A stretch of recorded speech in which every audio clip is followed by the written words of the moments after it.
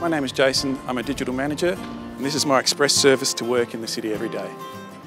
I started riding to the city about 8 years ago. It's mainly for convenience. I only live about 5k's out, so it's cheaper and quicker than catching the bus or driving my car in. I know a couple of my neighbours also drive their cars into work and I tend to get into work about 10 minutes earlier than them. I will get it maintained maybe once a year. I'll take it into a bike shop just to get it checked over. At the moment it's a bit rattly, so I need the chains fixed, and anytime I tinker with it I tend to make it a bit worse.